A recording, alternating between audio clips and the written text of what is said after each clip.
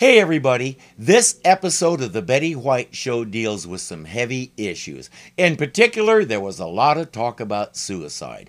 If that subject bothers you or you think you might have trouble handling it, do me a favor and watch something else. I'll understand.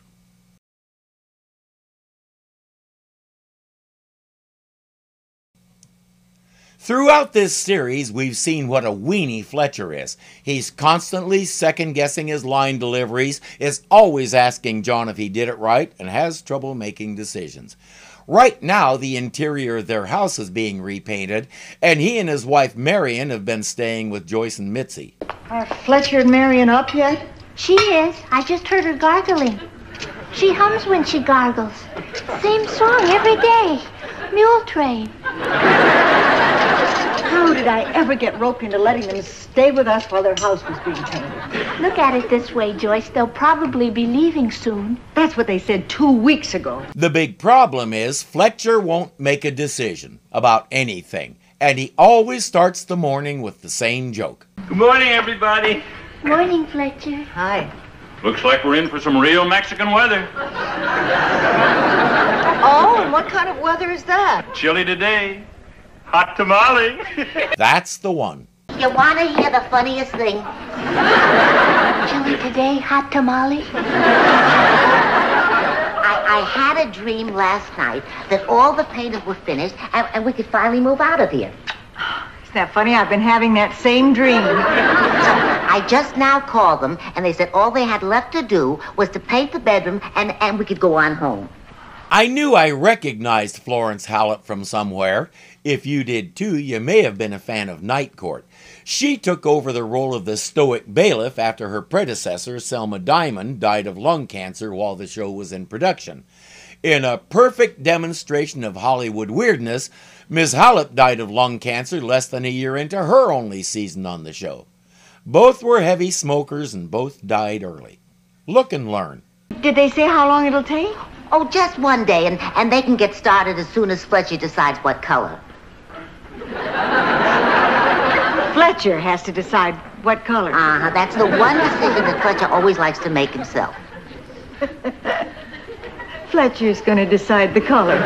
Let me help you out. Realtor beige is always a good choice in case you ever want to sell the house. I'll go tell the painters. Last time it took him a month and he still wasn't satisfied. A month? Oh, but that's not gonna happen again. I learned my lesson. Oh, good. This time I'm not rushing into it. I repeat, Realtor beige. If you suddenly want a different color, shine a colored light on it and presto, there you go. At last, our star is ready. Perhaps we can get started now. John, I need your help.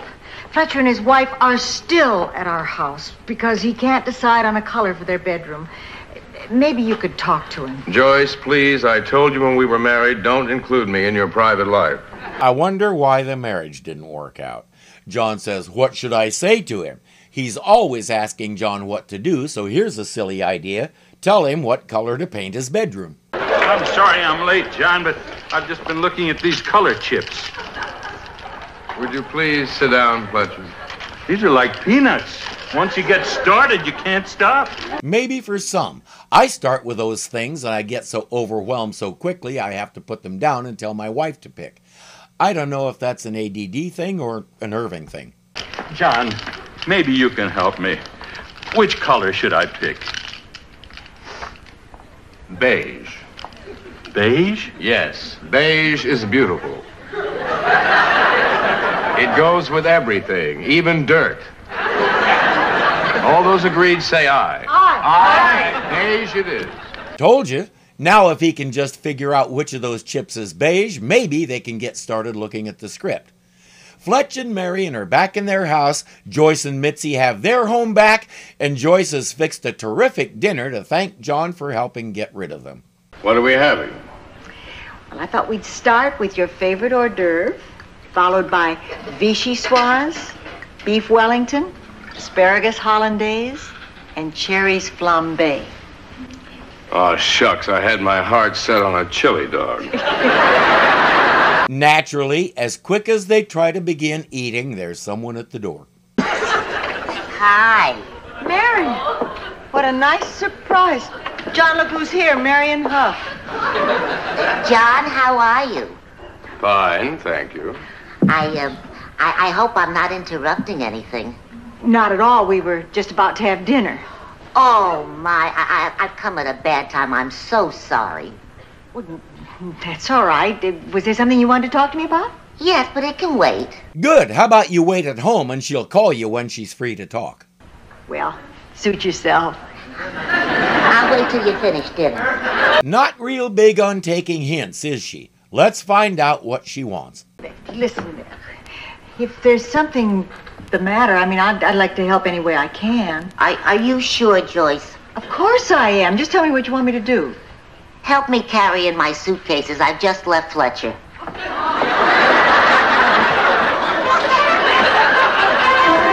Apparently, these people are like vampires. The first time you let them into your home, it becomes an open invitation. So what's the problem? We don't do anything. We don't go anywhere. All he wants to do is come home at night and sit in his vibrating chair. 5 billion men in the world, and I wind up with the one who vibrates. There's a fun solution to that. Climb into it with him. If you sit just right, it could really get interesting. Marion, exactly what do you want from life? I want to have fun. I want to bust loose, go crazy. Girls, what are we going to do today? Well, I know. Why don't we all go get a henna rinse? Dyeing your hair red is busting loose. Granted, that's about as exciting as my life gets, but I thought she was after a little more than that. I have to go to work. So do I. You mean I'm going to spend the day here alone? I'm afraid so. Oh, well, if that's the case, I might as well go home. Good for you. That's the spirit. Sure. As long as I'm going to be living here, I might as well go pick up the rest of my stuff. Fletcher makes 2 mistakes. First, he has a few drinks. Then he finally makes a decision about something. Fletcher, this is crazy. Come off of there before you fall off. Don't come near me or I'll jump. Fletcher, you aren't serious about this. Come on. You're just trying to show that you're upset and desperate and confused. Besides, this isn't even a real building.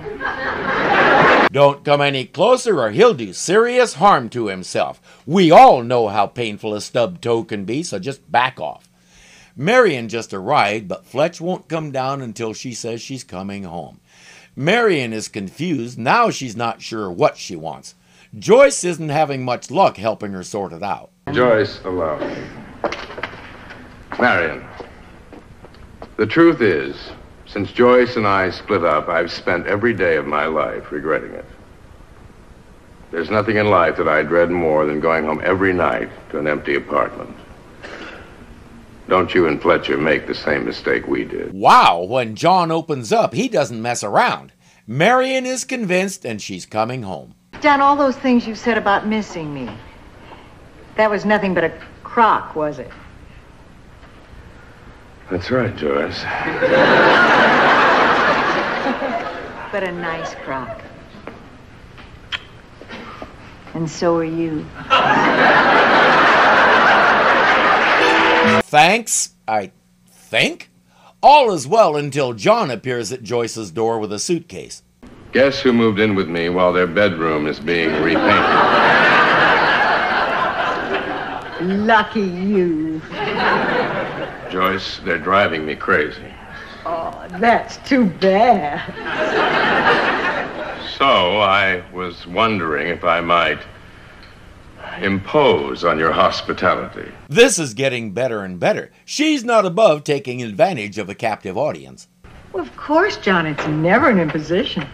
Thank you, Joyce. I was hoping you'd say that. Fletcher, Marion.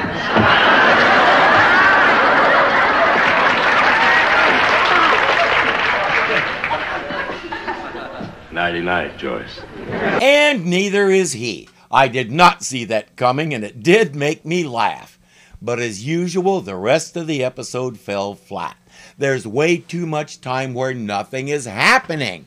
We had a several-minute interlude in the bar where Fletcher was moaning that his life is over, John was being cynical about it, and Hugo was telling bad jokes about it. I get that the idea was to establish that Fletch was suicidal, but instead of 3 guys sitting in a bar doing nothing, maybe have Hugo in his usual dress and heels try to stop Fletcher from climbing the ladder up to that ledge. I'd go out on the ledge and get him, but I don't want the stagehands looking up my dress. Or